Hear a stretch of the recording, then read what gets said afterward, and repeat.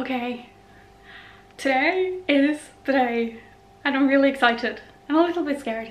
Mostly excited. This video is definitely a little bit out of the norm for me, but I wanted to vlog this experience just in case I have a mental breakdown. I mean, that could be entertaining, who knows.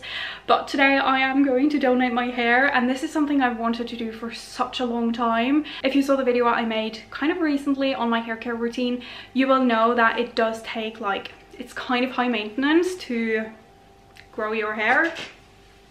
And I'm just at the point where I can't, it's too long. I don't want to cut just this much to kind of take away the worst of it. I want to donate my hair. It's going to happen today. I'm not scared to have short hair.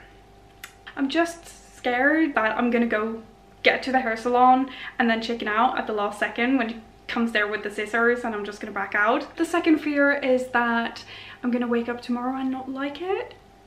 So in conclusion, I guess I am scared.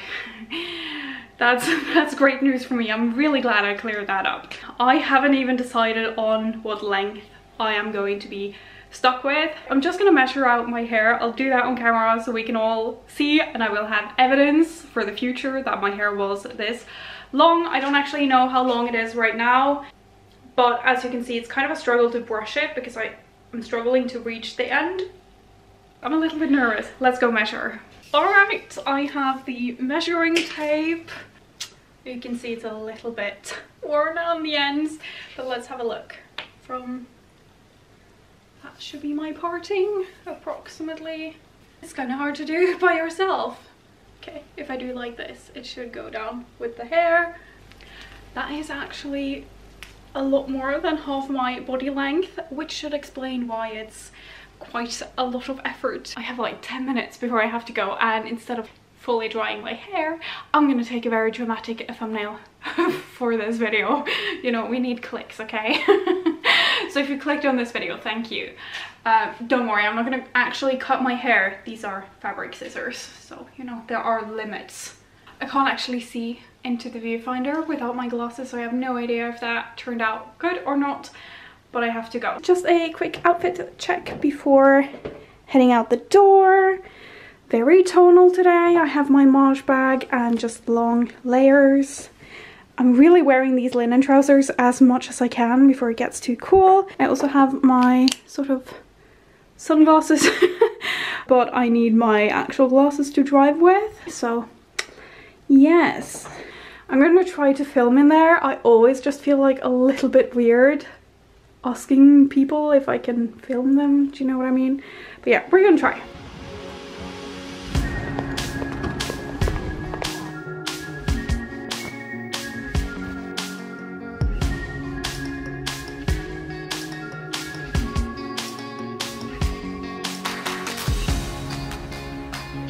Da er vi klare, ja.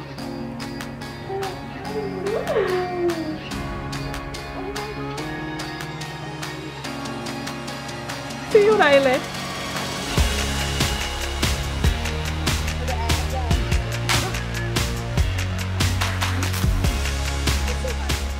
Alright, so it's kind of a shame to show you this in the car in like horrible lighting and everything. Camilla, my wonderful hairdresser, spent an hour and a half on me, and I have some errands to run, so I really have to go, otherwise I will be late. So I will show you properly later, but I'm really excited and I haven't had a freak out yet.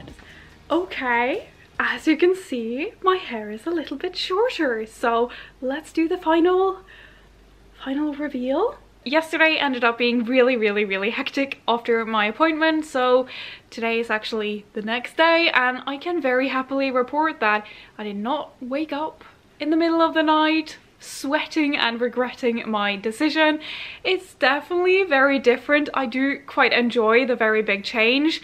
I don't think I would have dared to go this short if it wasn't for the fact that I wanted to donate my hair.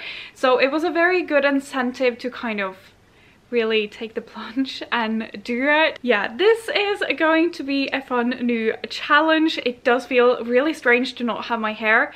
Actually, I do have my hair. So because I ended up spending an hour and a half at the hair salon, even though the organization is like a 2-minute walk from the hair salon. I did not have time and it was way too late, so I did not actually deliver the hair yesterday. I'm going to go into town and do it, but I have my hair here and this feels so incredibly strange. This used to be attached to me and now it's here. It's really, really weird. I have 4 of these. I really wanted to measure it. Let's have a look at how much hair this actually is because I'm kind of curious. I mean, it's not going to be like millimeter correct here. My hairdresser also cut off like this much at the end just to get rid of like the damaged split ends. So there you can see, what is that? 64 centimeters, which I have looked up, and that is actually over 2 feet. Really strange, but I'm feeling so good about having done this. So I didn't have to go this short.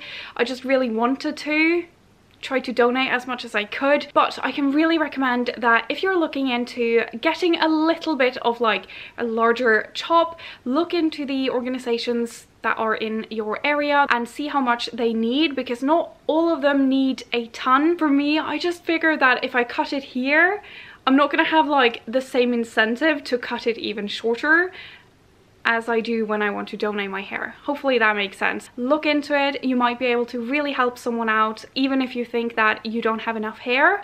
Definitely a very positive experience so far. Let's see how I feel once I wash my hair and I have to start trying to style it myself.